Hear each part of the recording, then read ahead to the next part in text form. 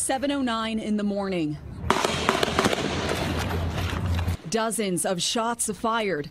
The targets, congressmen practicing for a charity ball game. Republican House Majority Whip Steve Scalise is in critical condition tonight after one of those bullets hit him in the hip. Receiving shots being fired, and there are people running, possibly victims involved. Also shot, a congressional staffer, a lobbyist, and 2 members of the Capitol Hill Police who were there protecting Scalise. Representative Joe Barton from Texas, emotional, talking about his 10-year-old son who was at the baseball field during the shooting. He was at practice this morning, and not only he had 25 dads. Everybody out there was looking out for him, not just me. Witnesses say the gunman approached a fence along the third baseline but never got on the field. Congressman Scalise, standing on second base, was shot first. Other lawmakers took cover in the first base dugout. We were sitting ducks. I think he was not able to get on the field because the gate was locked on the other side.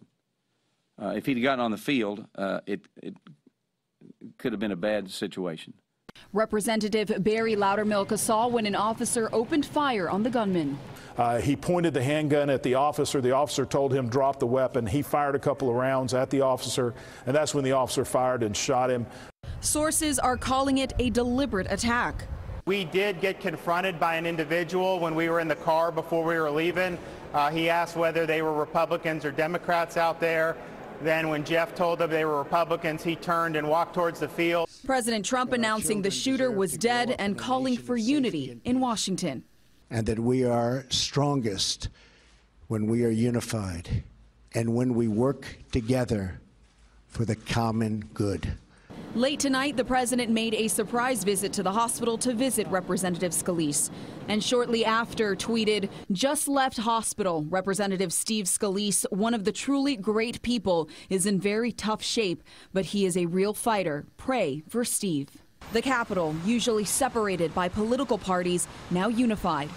We are united. We are united in our shock. We are united in our anguish. An attack on one of us is an attack on all of us.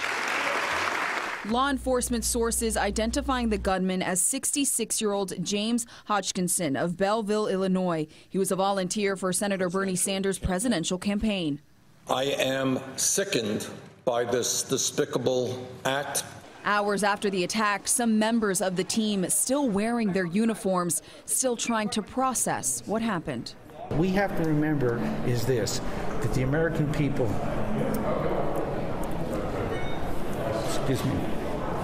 are great people, and we have great values.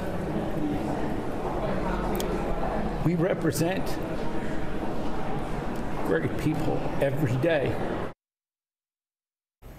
Rare show of emotion, and we saw that over and over again today in Washington. Local Congress members Carlos Curbelo and Debbie Wasserman Schultz spoke with CBS 4 News today, and both talked about how toxic the political divide in this country has become.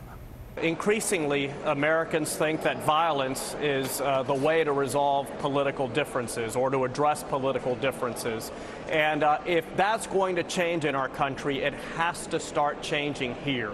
Now, while the resolve today by both Republicans and Democrats is very strong, and many members have pledged to really change the tone and to show that we can disagree while being cordial, while treating each other in a fair way, inertia is also very powerful, and I worry that in a few days, maybe in a few weeks, the memory of this morning wears off.